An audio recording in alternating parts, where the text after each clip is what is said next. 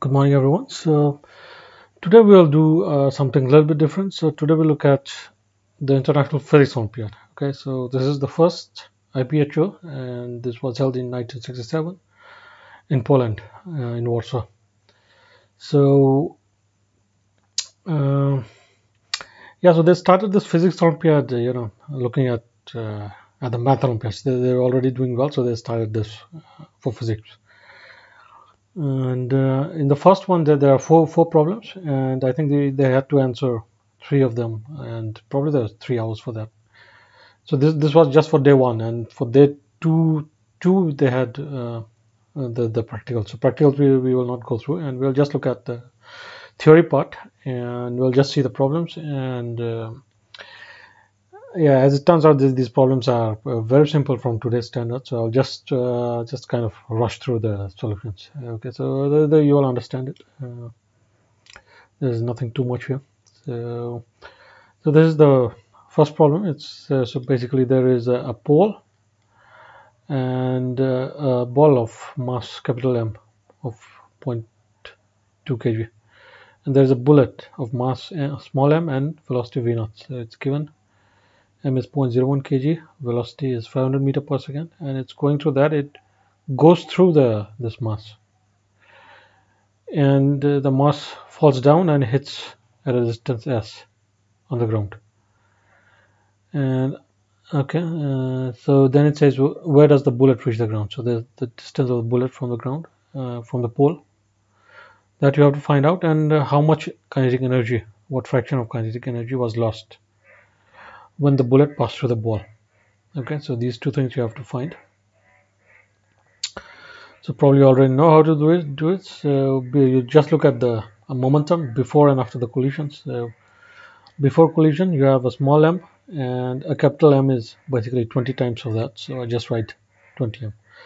So this is moving with a velocity v naught, and this is at rest. So the momentum, you can find it out from here. And after the collision, the bullet goes through, and let's say it goes through a velocity v1, and then the ball starts moving with a velocity v2. Now you apply your momentum conservation. So here the net momentum is m into v naught plus, so this is momentum is 0 here, and here it's m into v1 plus 20 m into v2. So this one mv naught is mv1 plus 20 mv2.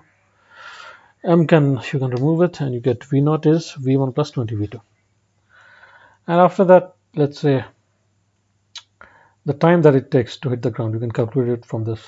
The h is given, so you can get the t. So h is ut plus half gt square. So u in this vertical direction will be 0, so it's just half gt square, and s you can write it as v2 into t. Okay, so you have to find this distance x. So what is x? X is v1 into t, right? So v1 is the velocity of bullet into t. So v1 is, you can calculate from here, it's v naught minus 20 v2. So it's v naught t minus 20 v2 t. So v naught t, so t you can get from here, t is 2h by g, and v2t from here is just s. And then you just put the values, and you will get your answer, 100 minutes.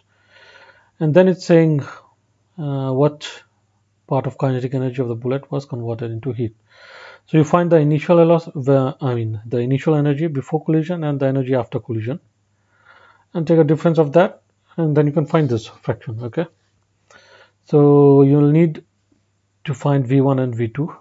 So from here you can find v2. v2 is s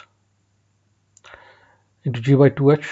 T is 2h by g, so you can get s, where you can get v2, which comes out to be 20.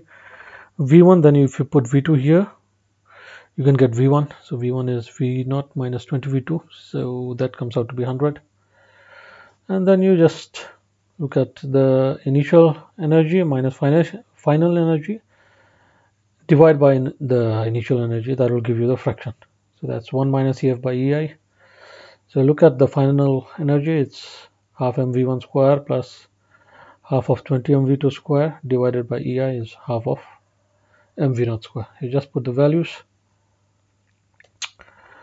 and it comes out to be 0.9 928, or in terms of percentage it will be 92%. So around 90, 92, 93% of energy is lost during the collision. Okay, so this was problem 1. This is problem 2. It's very easy. So it's this kind of problem is very routine nowadays in the school. So there is a infinite network of resistors. Each of them is R, and you have to find the net resistance between these 2 points. So I think you already know how to do this. So basically you have to see that this whole circuit is equivalent to this smaller circuit inside. So if the value of this outer one is X, then the inside one is also X. Yeah, because it's just this set which goes repeating till infinite, and this is also this set which repeats till infinite. So both the values must be same. So now you have a R and a resistance X which are in parallel, and then that is connected to this resistor in series. So the equivalent of that should be equal to X. So X basically is just R, this one, and R and small x in parallel will be just this, Rx by R plus X. So you get a quadratic and you take its positive root. Okay, so there is a plus minus sign. It cannot be negative, the resistance. So you just take the positive sign, and this is your answer. Okay, this is problem 3. This one is slightly complicated. I'll just explain you. So there are 2 balls. One is hanging from a wall. One is just sitting on some floor. Okay, and they are identical, and same quantity of heat is supplied to both the balls. So then it's asked you about the final temperature of the balls. Are they same? Are they not? What? So from first look, it might appear that it's same, but of course, if you just give it heat Q, then what will happen?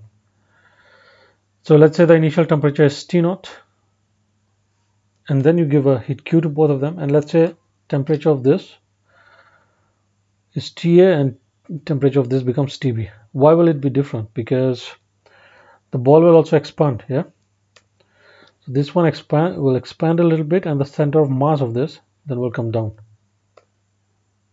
Let's say by amount HA it comes down, and this one, when it expands,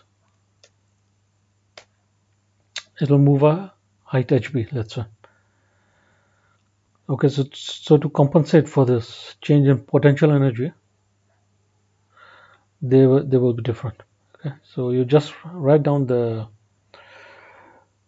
first law of thermodynamics here.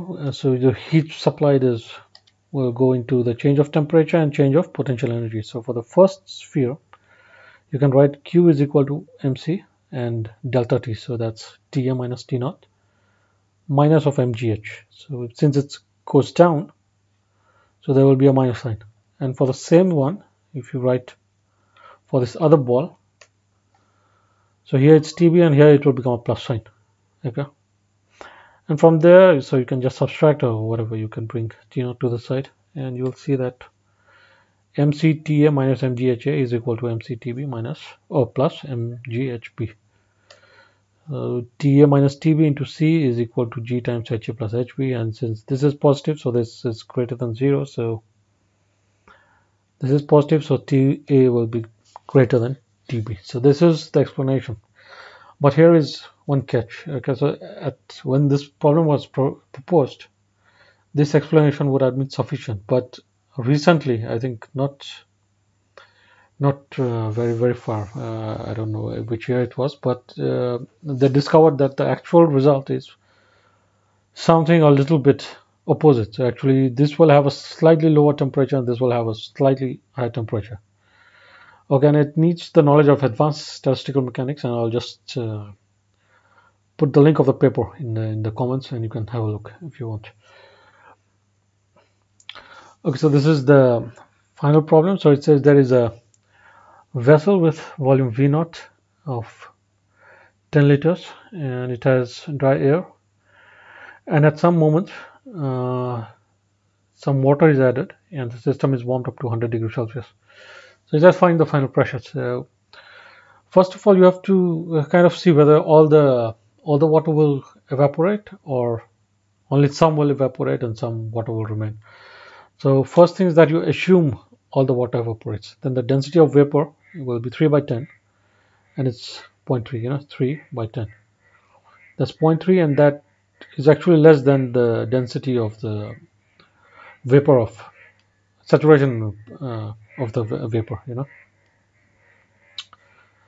So that is zero point 0.6 for water. So this information has to be given somewhere on the question paper, I think. So since this is smaller, that means all the water will evaporate, and once you figure that out, it's actually quite easy. So then you can write P is the partial pressure of the air plus the partial pressure of the vapor. So this two you can find separately. So first one is you can use this P1 by T1 equal to P2 by T2. So P of air by, you convert this to Kelvin, so it's 273. You have to add everywhere. It's 273 plus T, and initially P naught over 273. And for vapor, you can use this PV equal to nRT. So Mn will is the number of moles, so that will be mass by molecular weight of the water. So from there you get the vapor pressure of air. Okay, no, vapor pressure of water. So and then you just write it down here and you put the values, and you will get around 1.9 atmosphere. So this was the first international physics Olympiad. So as you can see, the paper was quite easy, and even these days the level of paper, of course, is much higher than this one, but compared to Math Olympiad, it's still I would say it's much easier. But of course, there is a practical part also to this. So, anyways, I hope you enjoyed this video, and thanks for watching. You can email me if you have anything to say, or you can write in the comments.